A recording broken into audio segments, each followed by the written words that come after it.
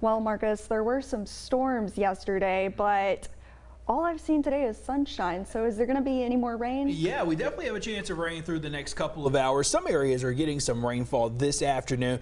It's not as intense and not as great of a coverage as what we had yesterday, but portions out in West Texas, they got hit pretty hard. Let me show you some of those rainfall totals that Katie was just referring to in New Mexico and near El Paso. This is the last 3 days, and you'll notice that we have had a ton of rainfall over this area. Near El Paso, picking up almost 8 inches. You get back into southeast New Mexico, close to almost 4 inches. They've just had a lot of water. It's monsoon season for them and across portions of the Four Corners region. Meanwhile, for us, we have had our share of some heavier rainfall. Look at some of the totals that we've had estimated by the radar. Nearly 3-4 inches of rain in portions of northwest Smith County estimated. We had some pretty intense thunderstorms yesterday. A look at our weather watcher totals. Cumberland Ridge at 1 inch. Hideaway, one of our highest totals reported at almost 1.5 inches.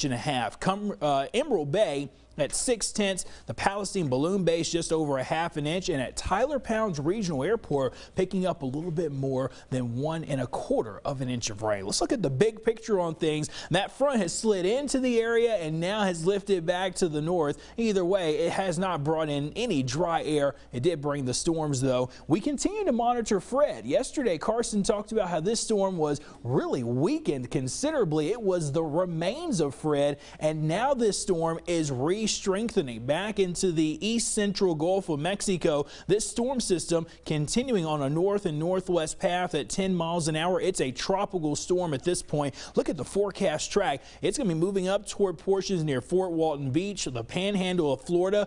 Could even get stronger than 60 miles an hour. We'll see how it plays out.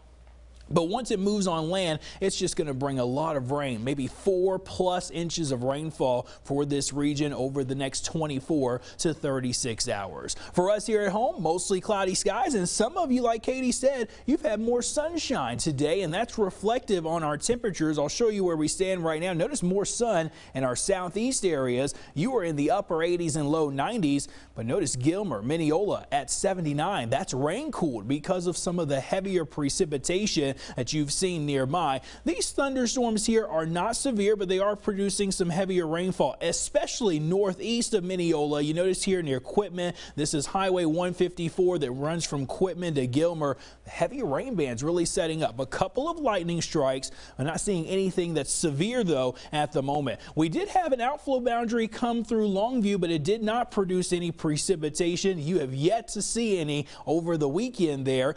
You go back into Anderson County, we've got a heavier thunderstorm in southeast Anderson right along the Houston County line. These are going to be sporadic as we go through the evening hours for us, but we do anticipate them to hang around probably through the mid to late evening, since the storms really are not getting going until the last hour or so. Late tonight, most precipitation should let up, and we'll transition to a mostly cloudy sky, some additional patchy fog to start tomorrow, and we're going to see more sun tomorrow, and that should help generate additional scattered thunderstorms in our forecast.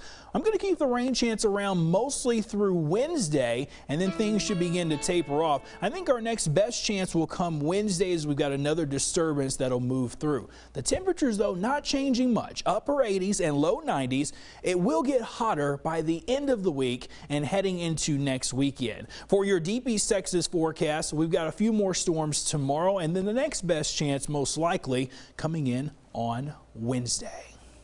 All right. Thank you, Marcus.